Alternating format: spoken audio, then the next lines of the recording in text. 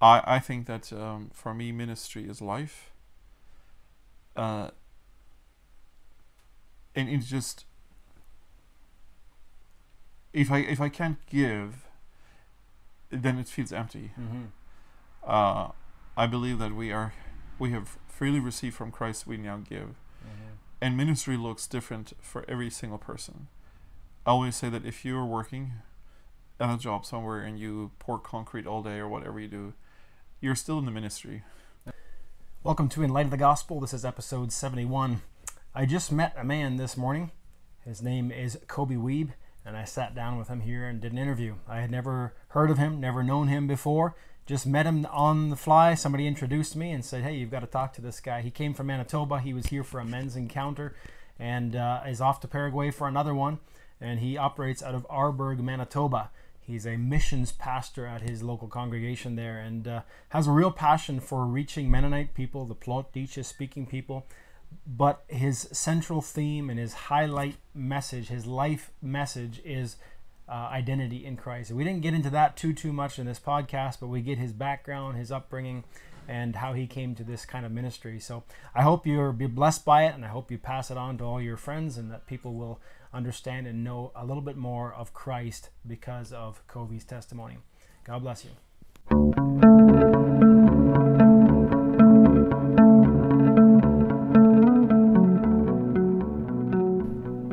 My first thought was when I heard your name was that if your name is Koby Wiebe, then probably you were not from Mexico, because there's a lot of Mennonites in Manitoba in particular that never moved to Mexico. They just kind of stayed in Manitoba, That's right, yeah. So I assumed you were one of those Canadian Mennonites.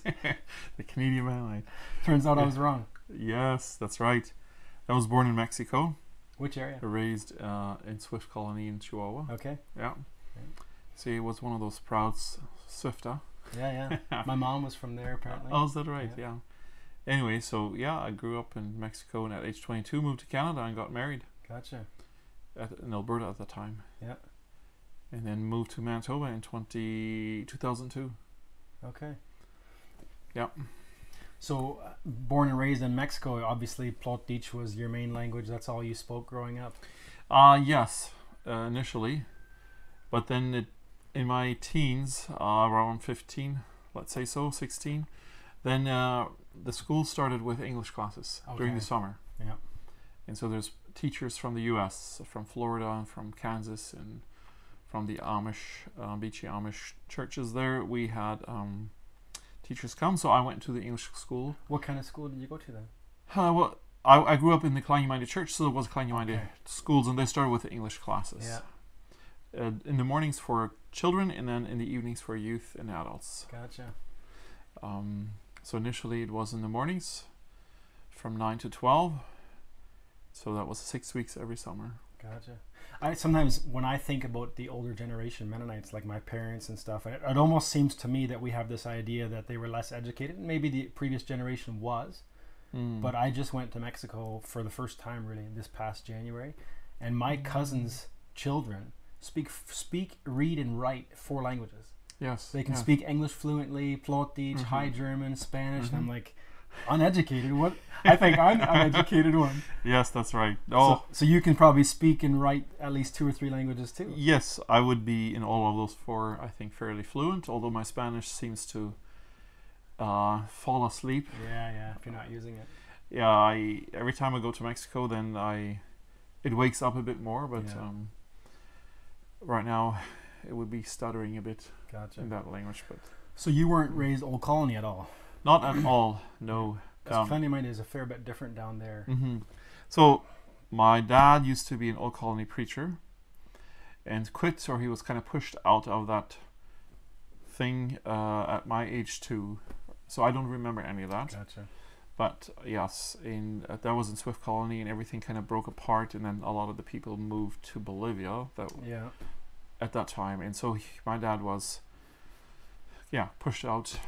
He was challenging the Altesta a bit with the Utschlut excommunication part. Yeah. The hydro came in and the tires came in, and every Sunday there was tons of people being excommunicated. And so he asked the Altesta, what are you going to do once everyone is going to be excommunicated, because the power was lost. People didn't listen. Yeah. Anyway, so that was not a good welcome. I see. And so he kind of was hurt, stayed home for a number of years, but then at that time the Klein Mennonite Church from Kauais came in and started church plants. Swift being one of the, I'm not sure if the first, but one of the first ones. And my older siblings and my mom started going to church, and so me as a 2-3-year-old, probably 4 by that time, I don't know, was just taken along. Yeah. For the first time you could actually take kids to church. Right. I guess we should almost give some people the background if people don't know that culture at all. When the electricity and rubber tires and all that came into those colonies back then, a lot of men, even to this day, I remember growing up realizing that there was some men in the Elmer, Ontario Old Colony Church that were uitgesloten. I mean, like they could not go to church because they had a ban on them. Right. And you find out that it was because 40 years before they had a tractor tire with rubber tires on, or they brought electricity into their home or something. And now, even though the whole church had now gone with it, they were all doing rubber tires, they still didn't lift that ban because that guy had been rebellious during that time, right? So, yes, big deal, right? Yeah. And the idea that children don't go to church. Yes. Oh yeah, that. I guess that was back in the day a big deal, or like, I don't know at what age, maybe at age 12. I think so. Somewhere along the line that children were allowed to come to church. And so I have nothing in my background of that. Like, I have always been growing up in the Klein Mennonite Church and that school. Yeah. I mean, I went to school to different, like eventually I finished the Klein Mennonite school and I wanted to continue. So then I went to the Meine Gottes Church school in Nashville. Okay. Anyway, and finished grade 6 there. So I had done 9 years of school, and then I backed up. I started grade 5 and grade 6 because they had more Spanish and they were registered with the government. Gotcha. Then after that, I was a teacher for 1 year. Okay. Back at the Klein Mennonite School, and then I realized that if I wanted to be a teacher, I better get educated. So I went to the junior high or secundaria in Gloowen with the General Conference Church. Yep. 3 years there. And then I was 20 years, and my dad said, "I'm done paying tuition fee for you." Okay. It was time to stop going to school. And so that was the end of school, and I kind of cried because I so loved school. Okay. In my friendship circle, in my community, there was others that went further, but where I come from, or where, especially my family, I was by far the most educated person at that time. I see. And went to be a teacher. And I loved teaching. And that whole old colony, so that culture I grew up in, right? Just not that church. So if you go back to, say, childhood, a lot of the guys that I have on this channel grew up old colony. And when I ask them, what were your thoughts about God as a child? Typically, I would say probably 80% of them would say, I was afraid. I was scared to go to bed at night sometimes. I was scared during thunderstorms. I didn't know if God was angry at us, or if they did something bad, they would have this, terrible guilt and shame and all that kind of stuff. What was the culture like growing up in your home? Did your dad get saved, or was there talk about the gospel? Yes. So I think, I'm very positive. I don't really know exactly at what point my dad got saved. But I am confident that he was saved. And he was very concerned about the gospel and that his children would learn to know the gospel, and salvation was an important part for him. So at home, it's not that we had, or like some people would have their daily morning devotions as a family and all those kind of things. That never happened at us. Praying out loud wasn't happening either. Okay. Somehow that was... Still an old colony thing. Yeah, my dad was a bit uncomfortable with that, I guess. But we grew up with having all kinds of like Bible discussions with my dad, and we would see him reading the Bible a lot, and so that was not fear. We would debate or talk about certain things a lot. Yeah. Especially me, I somehow had an interest in that. So I think we grew up in that sense a wonderful home in that sense. I think. I was never afraid, really. Like thunderstorms, God, there was no fear in that part. Sure, those old wives' fables or whatever, like certain things, and if it thunders, if it's certain lightning strikes, then or bird flies in the window. Those common superstitions. Those were things that were talked about, but everybody knew that was not true. But it was just like somebody said so. Yeah. So do you remember thinking about God and afterlife and all that at a young age? Yeah. I got saved at, I want to say, around 7 or 8 years old. Okay. I remember we had a revival meetings in church one evening, and there was an altar call. And of course, the altar call was, I knew I was too young, like that was for the old people. Uh-huh. I wasn't welcome to go forward, but it was asked to come forward at the altar call, and so a number of the youth would go forward, but I didn't. I didn't dare to. But I prayed in my seat for Jesus to come into my heart, and I just remember still very vividly on the feeling like a peace flooded my soul, and I was just so happy and peaceful.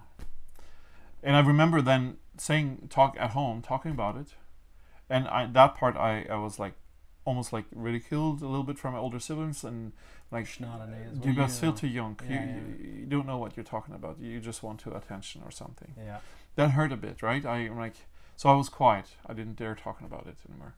And then I had my ups and downs, but so the desire to follow Jesus was right from the beginning, and I sure have rededicated or whatever different revival meetings that were there yearly and so on. But as far as I can remember, back at around 7 or 8 years old, that's where I would have done my... Yeah, there's a lot of kids that do commit their lives to God or ask Jesus to come into their heart simply out of this is what people do, or they're scared of hell or whatever. Yeah.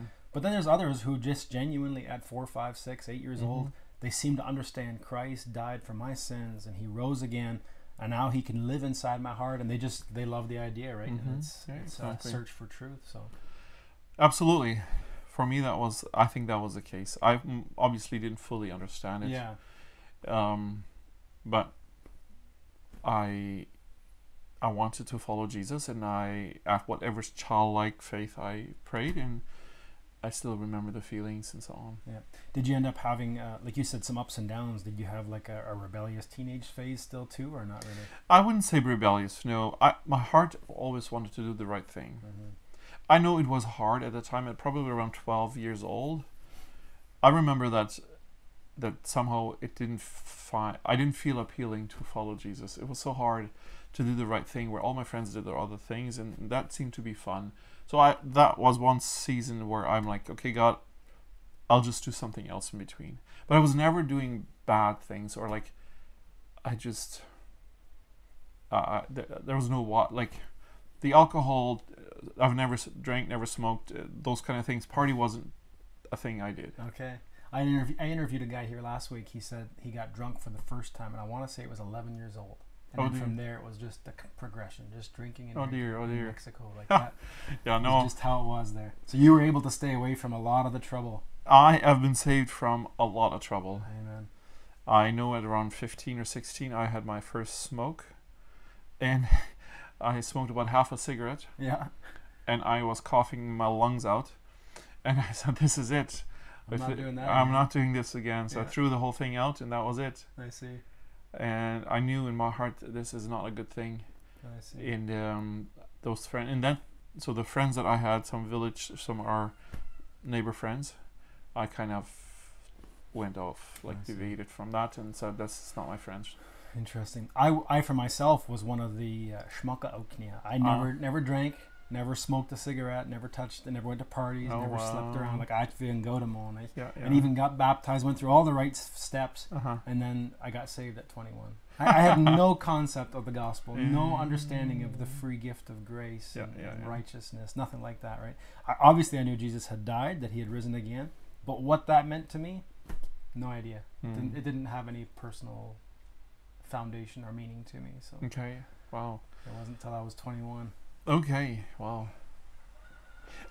In that sense, I would say the church I grew up in, salvation was always taught, like, especially if they had like revival meetings and stuff, right? That was always a big part of it, and for me, I don't know. I guess I've understood somewhat of that from right in a young age. And I have never been one that stayed home in the sense of church. I always had my foot in almost every church. Okay. As soon as I could, I went to different churches. Just to see what else was there. Who else? I was always curious. Yeah. What do they do and how does it look? And the thing is, I enjoyed music, and so then the other churches had music. So then I know that the Manitoba church, I would go there. They had evening services, so I would on Sunday nights, I'd go there, and then Sunday mornings it was my home church, and so on. And of course, I was a bit criticized over that, especially after I was baptized and was a Sunday school teacher and so on. And so if you got saved probably 7 or 8, how long did you wait to get baptized? I want to say 20 years old. Okay. And that was a little bit out of spite or anger, maybe. At 17, I wanted to. But Mom said I was too young. I see. And all my friends did. And so I had to stay home when they had brotherhood meetings or when they had communion. Like there wasn't... And so that turned into a little bit of a bitterness or an anger. And I said, good. If I'm too young, then I will wait. Mm. And so at age 20, my mom was like, okay, Westin moet afloon. And I'm like, nope, you I was too young before, we'll wait. Okay. Anyways, but eventually I figured I gave in kind of thing. And yeah. So, whatever, I had gone to Manitoba school. I had been to the Gloowen General Conference Church school. And while at that school, I visited that church a lot in their youth meetings. Done to different youth retreats or different churches. So I never had... Church walls were very transparent. Okay. To me, we are the church of God. Yeah. And if you get together here and you get together here, that doesn't really make a difference to me. Right. It's all about Jesus Christ and building His kingdom. And I went... wherever. That's probably what's led you to be a missionary pastor, I would imagine. I like the idea of committing to a local body to where you're there to help them, but at the same time recognizing that there's Christians in all these different groups and people who genuinely believe, then what's the problem, right? 100%. And today I wouldn't necessarily say that was probably the best thing. I'm just going to click something off here. You can keep talking if you want. So I went in... back then, but I think I learned a lot through that. Yeah. And learned a little bit about the church politics that happens normally. So today I would probably not recommend that necessary. You mean visiting around too much? Yeah, never having a home. I love the idea of having your home and you are plugged in your own church, supporting and doing that. But I'm also very okay not having very strong walls. Like that, working together with other churches, doing events together with other churches. I still believe that if we are for Christ, then we should somehow be able to work together with other believers in building God's kingdom on earth. Yeah. That's still a strong belief of mine. And so if we are very strong, like this is who we are, and we're working with us only, and have our disagreements over minor things, sure, then we major on the minors. I heard years ago one preacher, he put it open-handed, closed-handed type of issues, right? Where a Christian is someone who accepts the closed-handed things, like Christ is God. He did die for our sins. Right. He rose again from the death, and he was born of a virgin birth. Though he's ascended to heaven, he's coming back. Like the stuff that you have to believe to be a Christian. Then there's other stuff like what do you believe about the end times, or even exactly how creation happened, and a lot of these open-handed issues. You can even be in the same congregation and hold different things with the open hand. But usually a congregation kind of gathers around a certain set of open-handed issues. Like we believe this about this. But then with other churches, as long as they still hold to those closed-handed issues, the fundamentals, like what makes someone a Christian, then we can interact with each other and we can serve together or do events together, whatever else, right? 100%. If it's a salvation issue, there I think we should. That's where what you call the close-handed things. If it's a salvation issue, that's where we want to be very clear about. But then all the other things, how you do church services, if you like music or not music, what kind of music. Those are minors. They don't. That's not salvation. There might be sometimes wisdom in one way or the other, but it's not a sin issue or a salvation issue. Yeah, that's good. that's how I feel anyways. So yeah, I've always been very, very plugged in church. Yeah. Especially after getting married, I was song leader in the youth right away, and then didn't take many months. I was song leader in church, and then I was youth leader in church, and then been very plugged in. Yeah. You mentioned before you rededicated your life maybe multiple times, or was there any kind of like a real pivotal time in your later years, teenage years or 20s, where you just felt like, I need to serve God, I want to completely give my life to something? Or was it just kind of a constant direction in that way? I don't remember a very pivotal time.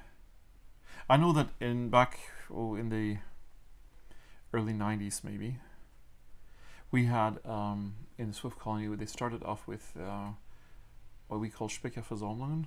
Okay. Not in a church, it was probably the General Conference Church put it on, I think. And yet there was various things happening that time where in some farmer who had a big Sprecher barn, and they would have church evening services there. Okay. Kind of trying to step outside of a church wall. I think that helps visitors come in, right? Yeah. So I remember one of those where and I don't remember who the pastor was. I don't remember, but I remember one of those altar calls, and I sat beside a friend, and I hadn't thought of anything. I didn't think of going forward because I was saved, so I didn't feel that I needed to go forward. My friend, though, he asked me, are you going to come with me if I go forward?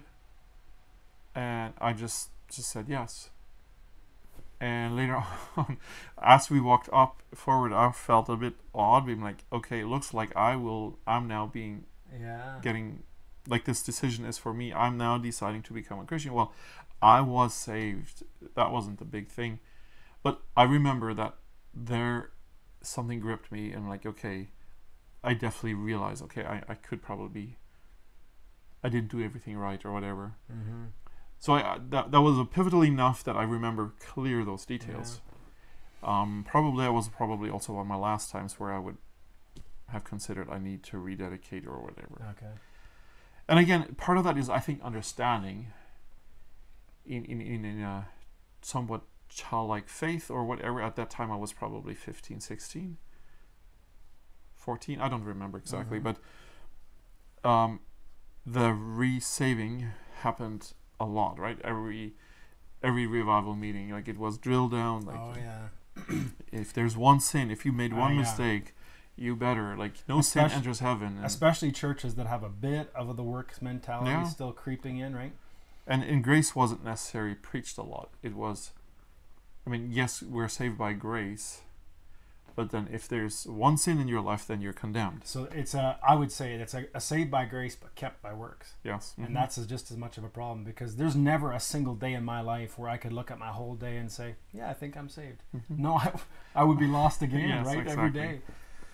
So yeah, no, exactly like you said. And as I got to understand a little bit better where I was at, and I suppose because I was in different churches here and there, and so back then there was no YouTube and there was no internet.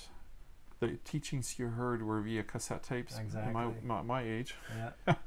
And today many people might not even know what that is. But no podcasts, so no, that's right. So there was a limited amount of information you got to know. Yeah. Maybe a good thing. But you were going to multiple churches. There must have been some churches in the area that also preached the gospel clearly and spoke about grace some.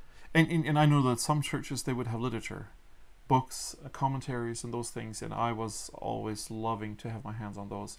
And so I have been a studying person right from young age. Gotcha. And I read more than most people would. Yep.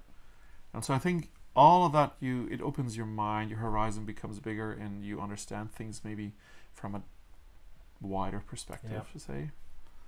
I would say I got saved at 21, and then I've called myself somewhat legalistic, where same idea, where I was saved by grace. I knew that my sins were paid for, but now to maintain my salvation, I felt like I needed to be stronger, more dedicated, more holy, more godly, pray more, read more, fast more, those kinds of things, right? And if I failed to keep up my standard of what I thought was right, then I would feel guilt or shame or condemnation.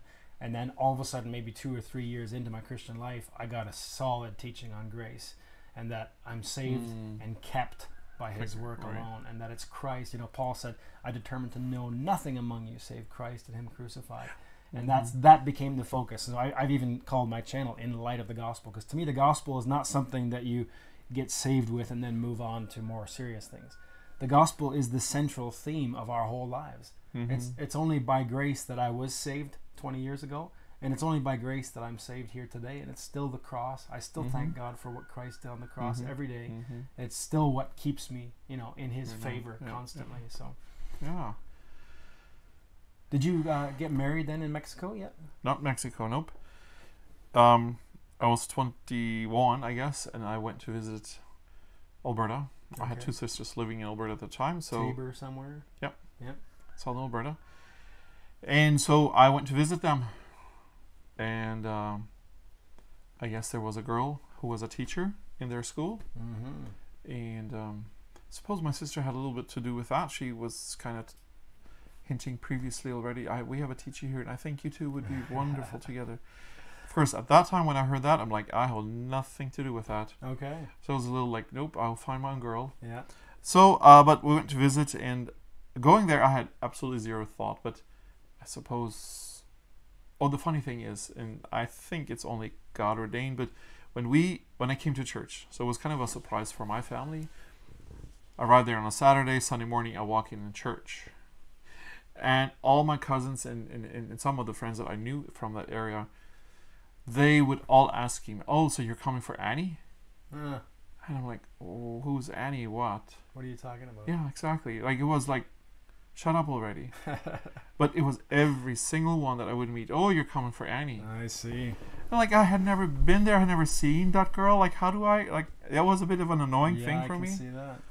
So pointing out, oh, there she sits, and like, whatever, it's just a girl. Just like, up to that point, girls had not been part of my life. Nothing. I had, like, I was as free as can be in that sense. I did not want to be tied down.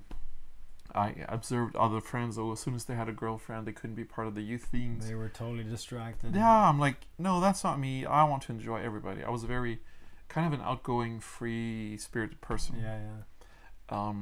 In the culture, like, men are here, women are here, the separated in the youth. I was somehow, that line was transparent. I had no problem after church when everybody's visiting outside of the church in their separate gender. I had no problem going among the women and talk to a woman. In a lot of ways, like, how dare you?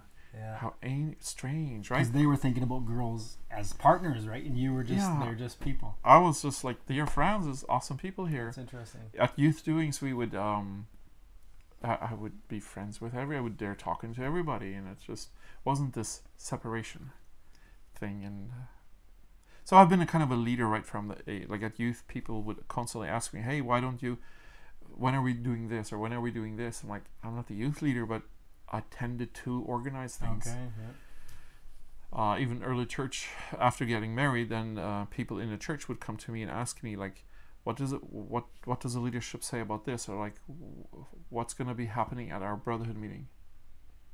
And I'm like, why should I know that? Yeah. But I always knew. That's interesting.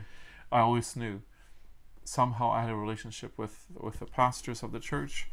It helped maybe that my father-in-law was a pastor and was a kind of a missionary leader of that church or whatever. He planted the church, although he wasn't living there, but he was still very involved. Yeah, people knew you through that kind of thing. But you first got sight of your wife. Did that slowly turn into something, or was it a pretty quick change there, or all of a sudden you got fixated on the girl? It's still a strange story. Not quite sure how this all happened, but so I visited, and so I was there for a week and a half in Alberta. So by the end of that 1.5 week, I had asked that girl to be my girlfriend. I see. Never met her. I had visited with her twice during that one a little bit. Yeah.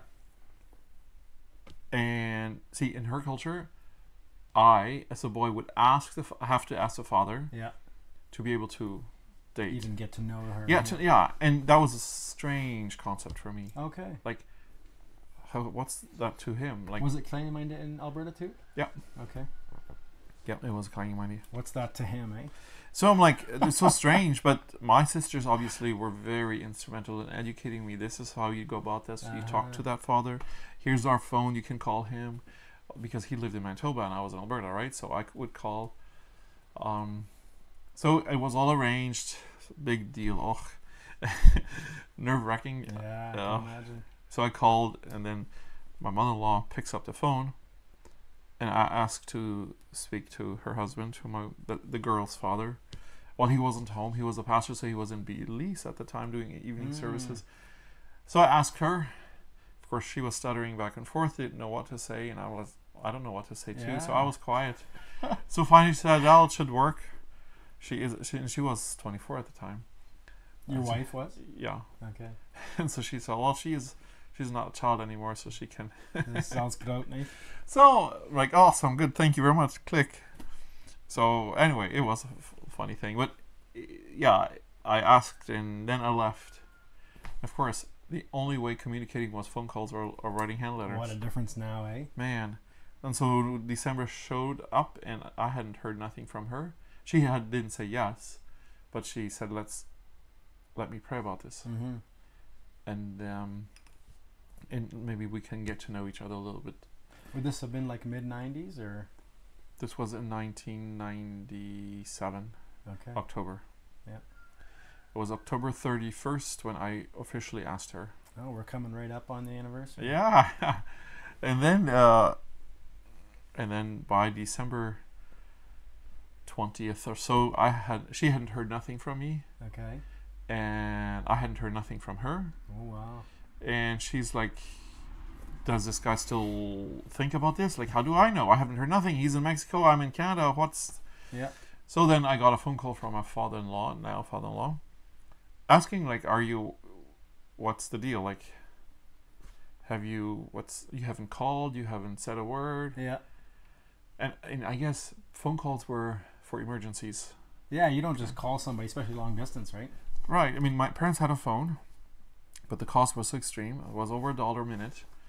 And so, man, had really crossed my mind to call, and it was immature on my end, I think. But so see, my sister was gonna come to Mexico for Christmas or just after Christmas, and so they would bring her, Annie, my girlfriend at the time, or my hope-to-be girlfriend, yes, along, so that she could see my family. Yeah. And so I'm like, but she didn't know, like, is he still wanting to? Yeah. Anyway, long story short, yes, I want her. She comes along, and then it's where my family gets to meet her, and a lot of my family had no clue. It was strictly silent. Nobody would know. I have no clue why, but they were like shocked. Except my parents, they knew. Yeah. That there's this girl that Koby's wanting. Flew across the country yes, from 2 countries. So here she was. It was a bit awkward. She hadn't said yes. We were not really a couple. We were not boyfriend girlfriend, but anyway, so that's how it all started. Yeah. You got married then when you moved to Canada? Yeah. So then in June I moved to Canada, and then in October we got married. October 10th. So it was less than 12 months later from first seeing her to marrying. Interesting. And in those times I was in Canada. We were in the same province for 7 weeks. We were a long distance relationship. Yeah. Seriously. I wish that to nobody ever. Is that right? We were strangers when we got married. Practically. Yeah. And I mean, I was 22 at the time. She was 26. That part is all good, and the good thing is we weren't quite too young or whatever. Like, but no, I mean, and it won't happen today with internet and all cell phone technology. But there is actually a pretty real sense in which almost everybody, when they get married, are almost complete strangers to each other. Because when you're dating, you're putting on your very best show. Yes, absolutely. You're dressing up right. You're cleaning up the car just right. You're presenting yourself in such a way. I've said this to young couples all the time. Like, you think your boyfriend, your girlfriend is the perfect person. Talk to their little brother or sister once, and you'll find out that they're not so perfect. It's just they've showed you that. Then you get married, then you let the guards down, a year or two goes by, maybe even the first year, all of a sudden you see them in their worst positions, in their worst places, you know, and then all of a sudden you get to know them for real. And I think that's supposed to be, like, I often use this illustration, you know, when you first get married, it's like you're rubbing each other the wrong way. Slowly those rough edges get rubbed off, and then you're supposed to mesh together and become this one cohesive unit. So even though you didn't know each other well, I'd only spent 7 weeks in the same province, my wife and I had dated for almost 2 years, but still, after we got married, all of a sudden it was like, oh man, who is this person that I'm married to? So, no, we had lots of learning, eh? Lots of learning, man. Oh my! The first 3 months I remember were so much. You're nervous almost every day. You lived in this, like, who is this? And driving, like, on our honeymoon, I was quiet a lot of time. There was so much to process. Yeah. It's like, what did I do? Did I really want to do this? It's crazy. It's really crazy. Yeah, that's awesome. We had our share a little bit of struggles because of that initially, trying to get to know each other. In one sense, we would always say, oh, it was good. But looking back, I'm like, man, it was stressful because we were so strangers. Yeah. But praise God, I think the way it worked, I never doubted that she would marry here. And she had 100% sure in her mind, I'm not marrying this guy. Nope, I don't want him. And I had never a doubt that she's gonna say yes to it. Eventually she said yes, let's get to know, let's start dating, let's get to know each other. But still, it was a bit of a, I'm not sure if this is what we want. But in essence, after she said yes for the dating, she had made up her mind, okay, if I say yes to the dating part, that means also yes to the marriage. That's most likely for future marriage, And yeah, I think that's life started. Yeah. I was a teacher. She was a teacher in a school there. And you were teaching now in Alberta? Yeah. Okay. The first year, not. So, got married in October, so the school had started, and they had all their teachers they needed. In March of that year, then I started teaching German in a public school. And, but then the following school year, I started teaching. Gotcha. My English was a bit rusty. I had an accent, still have, but it was pretty... You had learned some English in school already in Mexico, but now you realized it wasn't quite up to par. Eh? Well, the speaking part especially. Like, I learned to read, write, and understand, but the speaking, we didn't have practice, right? Well, I think of my own Plautdietsch. I can read Plautdietsch, and I can have a conversation, but very often when all of a sudden there's a thought that comes to my head, I'm like, I don't know how to say this. It just doesn't want to come out. Yeah. So but it didn't take very long. I was able to correct my students and learn a lot. And it helped. My wife, her Plautdietsch was a bit rusty. And so I had to learn English fast, and she learned Plautdietsch. There you go. And so it's... And coming from Mexico at that time, we had pushed so hard into High German. Like, correct High German. We had teachers from Germany, and we were asked a teacher, we would take evening classes to learn High German properly. So your High German was a lot better than your English? Yes. Oh, yes. Okay. Yep. Interesting. Here in Old Colony, I learned to read High German in Sunday school. Oh, wow. And so I knew the vocabulary. We repeated the that kind of stuff. So I could read the old catechism and stuff like that with the old... Oh, the Gothic lettering, yeah. Gothic lettering and all that. But I would read it and almost nothing went into my head because it was just memorization. I didn't know what the words meant. Yeah. So did you have children fairly soon after your marriage? Not very soon. It took 4 years. Okay. Yeah. With some complications. Yeah. But eventually the doctors found out what the problem was. So, yeah, after 4 years we had our first child. And so we have three daughters right now. Okay. 3 girls. They're all fairly grown up then. Yeah. So the oldest is 22, just about, and 20 and 18. Okay. Oldest 2 are right now in school and the university. One is going for teacher, the other one is for hairstylist, and the youngest is just graduated, so she's still at home. Gotcha. That's very much like our oldest. She's 21, and then 19 and 17, so they're similar age. Okay, yeah. And then we have 4 more after that. Yes, yes. Yeah. So you've been planning in Manitoba the whole time still? No. Officially? So in 2002, when we moved away from Alberta to Manitoba, that's where we changed churches. My in-laws they had changed church. They weren't and part he of. Was a minister. Yes.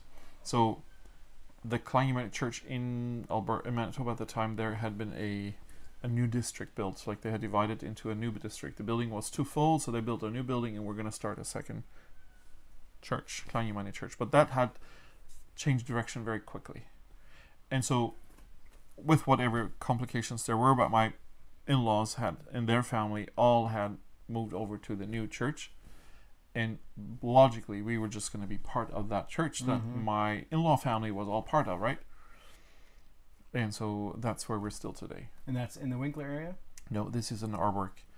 Arbourg, Manitoba. It's an hour and a half, good hour north of Winnipeg. Okay. Of Winnipeg? Yeah. Okay. And how far from Winkler? So from us to Winkler, it's 2.5 hour drive. Okay. Gotcha. There's quite a few Dicha in Arbourg too, right? It has grown over the last 10 years quite a bit. Yeah, definitely, it's an increase. I had a friend probably about 4 or 5 years ago move from here to Winnipeg, and he was training to be a pastor. He's now a pastor in BC, but we were looking at the stats back then. Their stats say that Winnipeg is the coldest city in Canada. Well, I would agree. Yeah. I would agree. How difficult was that getting used to coming from Mexico? Oh, man. But at that time, I didn't think as much about it. I think they said 112 days of minus 20 or something. Yeah, that could be about right. Yeah, averaging. Cool. It's if we have a minus 20 in Manitoba, we think it's good. It's that's pretty not good. Bad. Let's go outside and have some fun. Yeah. If we have that's a good winter day. Yeah. We definitely have our share of minus 20, minus 30 or 40. Normally, there's always a week or two of minus 40s. Yeah. That's not fun. Those times. Here, if we get a week or two of minus 20s, that's extreme because it's so wet here too, right? You can hardly do anything outside. Yeah. It's very cold. And exactly, over there, the colder it gets, the drier the air is, so it doesn't feel as cold. Yeah. But everybody knows, no toying around. Like if you have trouble outside, dress up. You will not. You're not going to survive out there long. It doesn't take very long. So did this new church take on a different denomination, or is it just a totally independent? It for the longest time it was an independent, non-denominational church, and in a sense it is still. Although they have joined a network, LifeLinks network, of churches, so it's still a non-denominational church, and our church at this point is probably about, I would say, 80% Mennonite background people. Yep. A lot of them. Plautdietsch is still my age probably all somewhat speak Plautdietsch, but their kids like mine, they don't speak Plautdietsch. I see.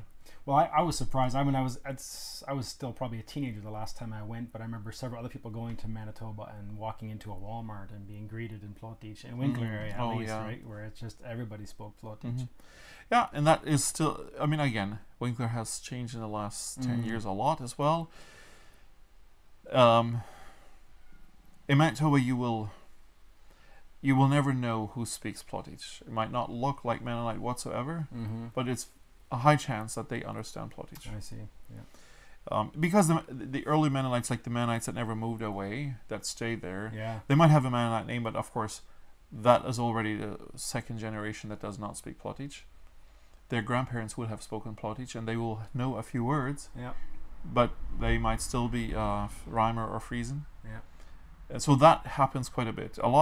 Many of them live in the city of Winnipeg, and they have, from a Mennonite, you will never expect them to have a government position, or be a doctor, or be a lawyer, or a police. Quite a few hockey players now from Manitoba, that kind of thing.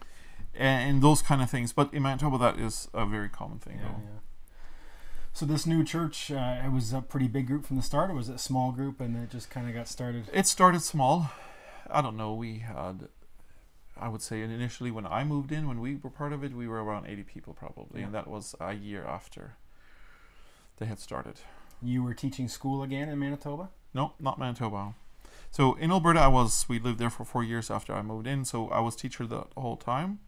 And then as soon as we moved to Manitoba, then I didn't teach anymore. So we lived in Manitoba for 1 year. I worked at a manufacturing business. Then moved to Mexico back, and I was going to teach there again. Okay. And I did, and was in there for 2 years, was teaching, and loved it for the most part, and was also very involved. Started a music school, and was directing a men's choir, and like just very involved. Which church were you been part of? That was the Gloowen Mennonite Church. Okay, good. In El Valle, Colonia El Valle in Mexico. I'm not familiar with that. And it was great. I have family there, and I still go there every time we are down. Mm-hmm. And it's interesting to see when you start something that church has a thriving music orchestra and choir and stuff, and to me, to look back, that I was a very key initial part in that. That's always enjoyable to see. The youth probably have no clue who I am and have no history awareness, which is all good. But for me to just know, okay, something amazing came out of this. Mm-hmm. Yeah. It's always fulfilling. What's the church there like now in Arbourg? Large group, small group, or the church I attend? Mm-hmm. Yeah, we would probably one of the largest churches there. We have normally about 400 people attending. Okay. Our building is full, so we started with our second services because we were just too full. I see. So that's 400 between the services, or yeah. Mm-hmm. Yeah. And it dips in and out, 390s to 400 and some. We're kind of in that stage right now. That's a big group. That's a lot of influence. So, it's interesting. And you were an elder kind of from the start? Yeah, I would say fairly early on. Yeah. Mm-hmm. And the education that you had and the desire to study and to learn probably kind of pushed you into that direction pretty easily, naturally, eh? It was natural. I never knew even what an elder, even our church had no clue what an elder is at the time. Okay. Because pastor at the time, he just wanted a different church government structure. Yeah. The whole idea of the way it was done, and he grew up with having elections and voting in for every position and all that stuff. He just didn't feel that was the best way to run a church. Right. And he had some ideas on how he wanted it, and that's where he asked. So he was the lead pastor and kind of the only pastor for a while, and he needed help. And I mean, he had an associate pastor eventually because my father-in-law came in, and your father-in-law was the associate? Yeah. Okay. So, but then he felt, okay, there needs to be a little bit more, so he heard of the idea of elders. Yeah. And I mean, it's right there in the text, right? But yeah. Right, exactly. Somehow we missed some of that. And because he didn't grow up with that term. Well, do you have maybe a quick little description as to why the voting in for positions is a little bit shaky, not very good standing? Like, why would you recommend that people don't do that? Well, I want to say today that it can work well, sure. But quite often, or almost more often than not, it's not necessarily the best. It becomes a popularity contest. Yeah, and it's not necessary. So you get voted in, but you have no passion for this job that you got voted in, but now you have to do it. Yeah. And so he wanted it to be voluntary. Like, do you want to be a Sunday school teacher? Then come let me know. I would love to put you in. We'll look at you and see if you fit the bill. And yeah, exactly. Hey, we need ushers. Would you like to be an usher? Mm-hmm. And of course that comes with teaching. So you have to create a culture in order for that to function well. So the idea of serving in church is crucial then. Mm-hmm. It's not that you have, before you have to serve because you're voted in. Yeah. Now, if nobody says I want to be an usher, then there will be simply no ushers. Yeah. And in order to function properly, You have to create this culture in the church that serving is a wonderful thing. Interesting. I want to come and serve. Because growing up, to me, the idea of becoming a preacher was a very sad thing. Old colony preachers, they would change their clothes and dress, and they would weep and mourn and have like a funeral almost, right? Their freedom was gone. And then I remember I got saved at 21, and I reading the Bible, and it says, "He that desires the office of a bishop desires a good work." And I thought, well, isn't that interesting? A bishop, like if you want to be a bishop, that's a good thing. And And I remember very early on thinking, I want to teach. I love this idea of preaching and sharing and all that kind of stuff. And obviously, at a very young age, you don't fit the bill yet, right? You're still a novice and you haven't served well. But that's interesting. Yeah, and I knew from a young age that I would be in ministry of some sort. How, I don't know exactly. I mean, I remember as a kid, I was always playing preacher. My younger siblings had to be the congregants all the time, and I was always. Where were you preacher. in the list of children? So I grew up with 5 siblings, although I have 6 half siblings. Okay. But there was a big age gap between. So we're 10 years in between. My dad's wife passed away. He had 6, married again, and had another 5 children. And you were one of the older ones. And so I was the second oldest from the 5. Yeah, interesting. So you'd preach to them. So I had, and then we would baptize cats. We would, we had to baptize something. Yeah. So, and I would marry, and cats probably enjoyed it too much. It was fun. Yeah. I mean, back in the day, it was always fun, of course. So, and in that sense, not that is a sign of a call, but no, that's right. But nonetheless, I always saw that as a desirable thing. Yeah. I have looked at I remember at age 17, 16, and having workshops. So as a teacher training and going to workshops and so on, and just loving the idea, and then just dreamed of me one day being able to be that professor, that the one that does the teaching at the workshop.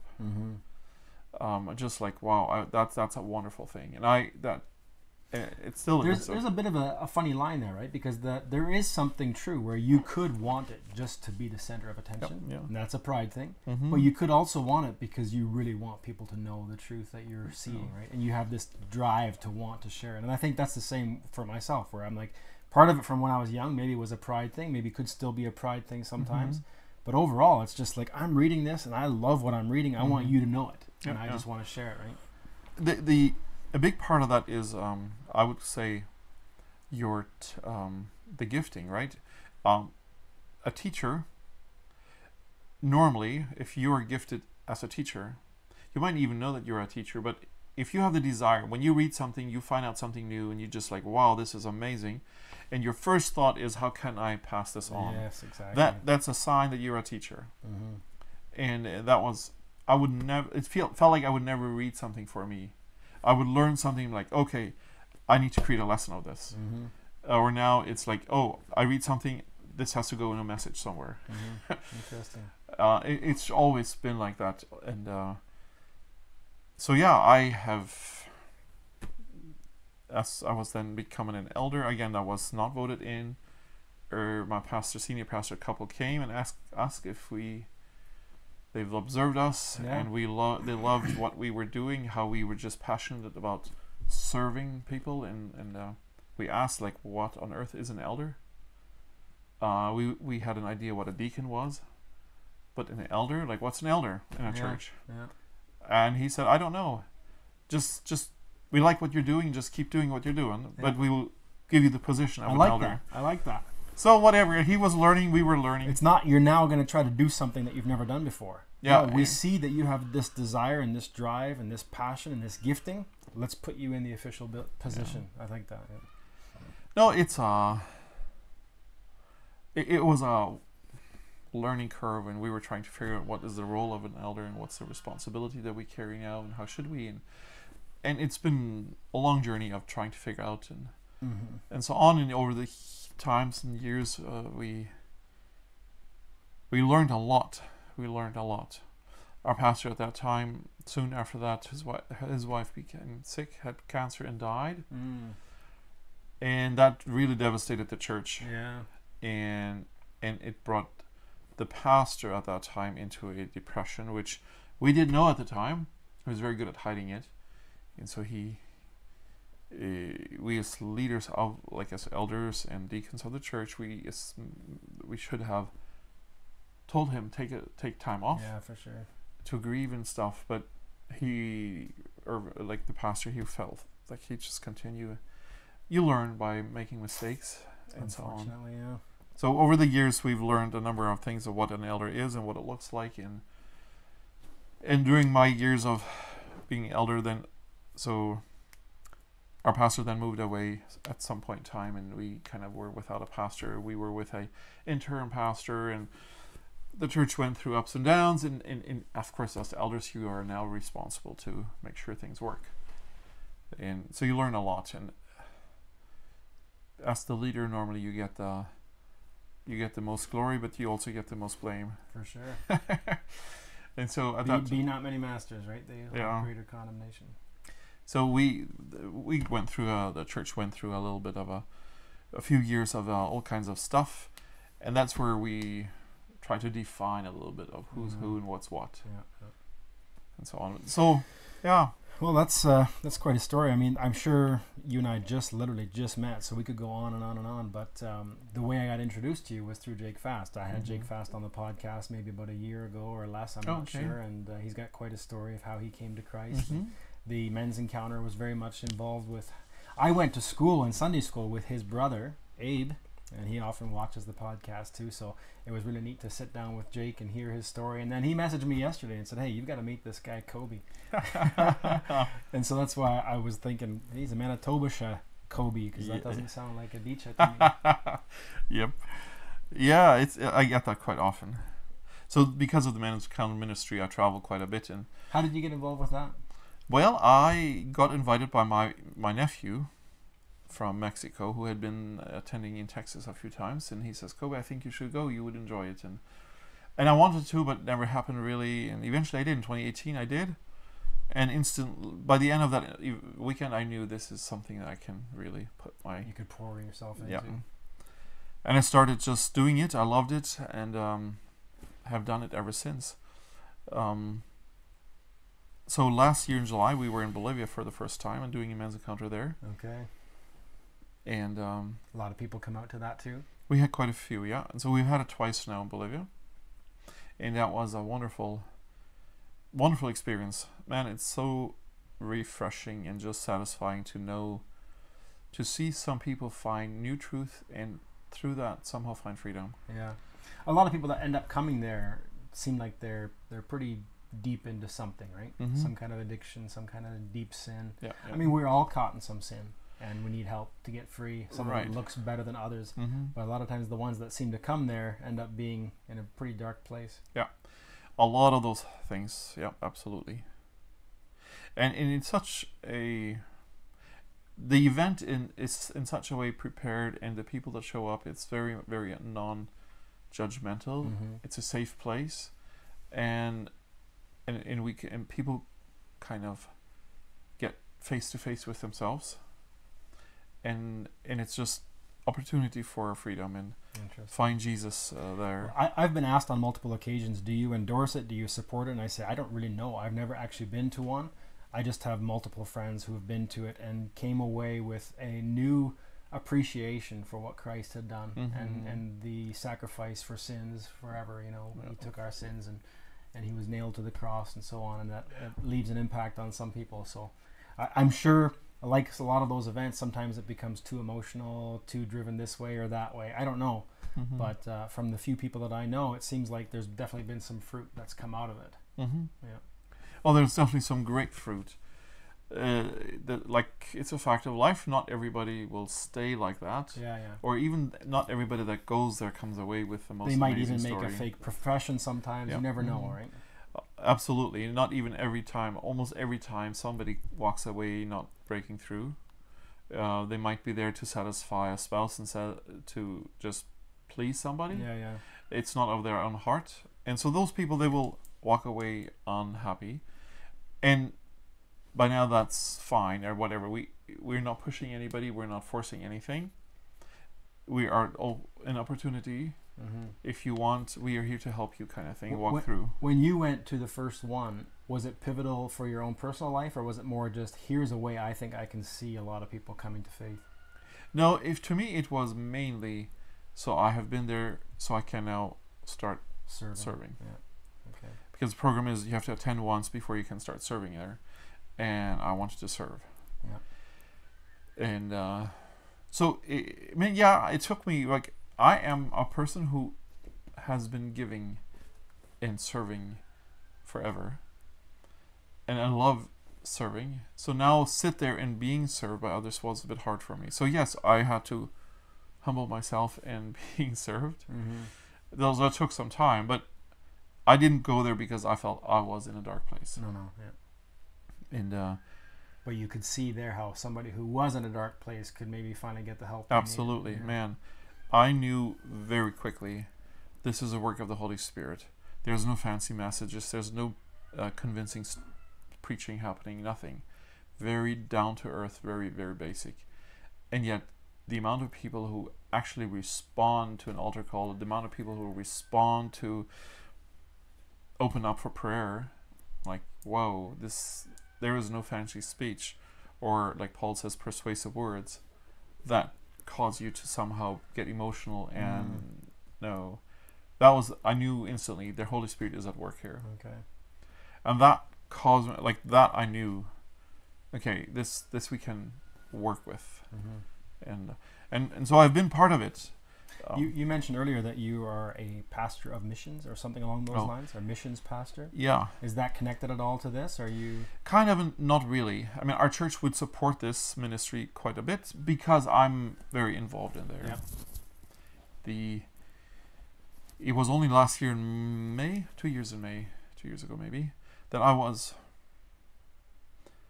ordained as the missions pastor. I've been like an elder, done lots of pastoral work in our church, and in our church it wasn't necessary that you now had to be ordained as a pastor. You had to be this. It just so happened I was there, and so finally, but all these years of doing ministry all over the place with the encounters and going and serving in different regions and churches, the question came up quite often, are you a pastor? Like in the Mennonite world, best in predia. It makes a difference. Is a big deal. And I could never say officially, confidently, yes. Yeah. I have done pastoral work. I do the work of a pastor all the time. That was me, but I wasn't ordained. Yeah. There's a difference between like your gifting and your passion and drive and the official office of it, right? Where I was for about 7 or 8 years, I was in the official capacity as an elder, teaching pastor type of thing. And right now I'm currently not. And yet, obviously, through my YouTube channel and through different things, like I actually spoke at a Kleine Gemeinde youth group camp in July, I think it was. And we'll be in Alberta, Tabor area in November preaching there, and then in Mexico in January. So I get some invites like that to still do pastoral preaching type of work, and maybe there will be some future in that for me. Still, I don't know. But as of right now, I'm not in an official church leadership role, right? Right. Yeah.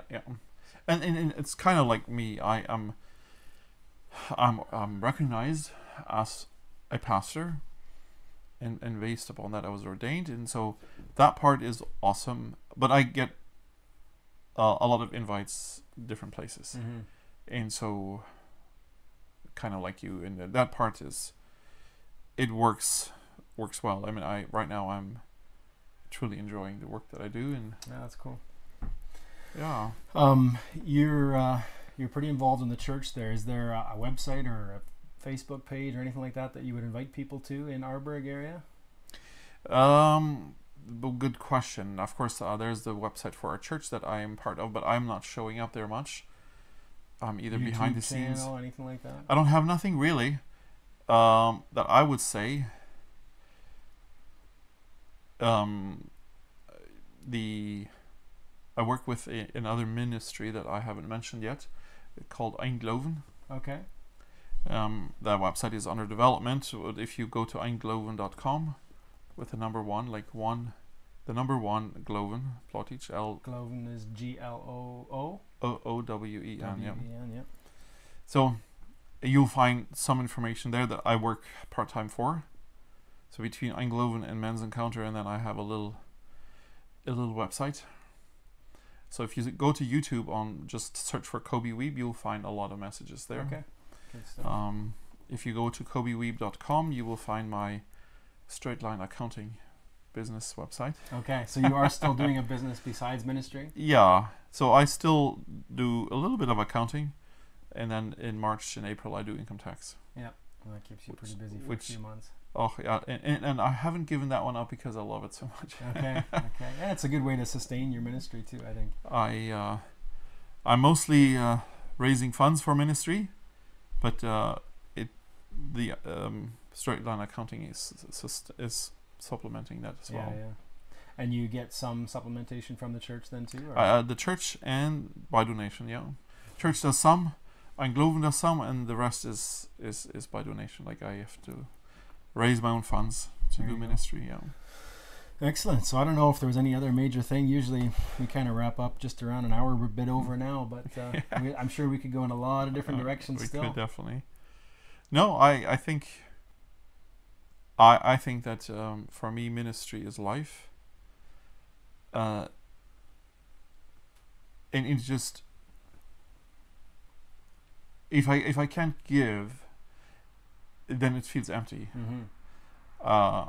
I believe that we have freely received from Christ, we now give. Mm-hmm. And ministry looks different for every single person. I always say that if you're working at a job somewhere and you pour concrete all day or whatever you do, you're still in the ministry. Absolutely.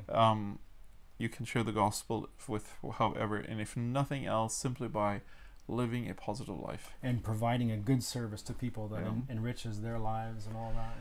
Yeah. If we understand that life is for Christ, and whatever you do is for Christ, and you do your best with excellence, however that might look, for the mother at home, cleaning dishes and changing diapers is also a great ministry. Absolutely. Huge. And so I like the idea that, or I'll always say, forget the profession of ministry as a minister of religion or the predia or a missionary. Mm-hmm. Those are maybe doing full-time the work of the ministry or the kingdom, but also full-time, just in a different capacity as you. Absolutely. Who are pouring concrete. Yeah, absolutely. So it's just, that's good. I always want to encourage people to just go out and be the best you can for Christ. Amen. Oh, that's good stuff. Excellent. Well, I mean, hopefully we can stay in touch and people will be blessed by this story. Yeah. No, it's good. Thank you for having me here. Right on. Okay. God bless.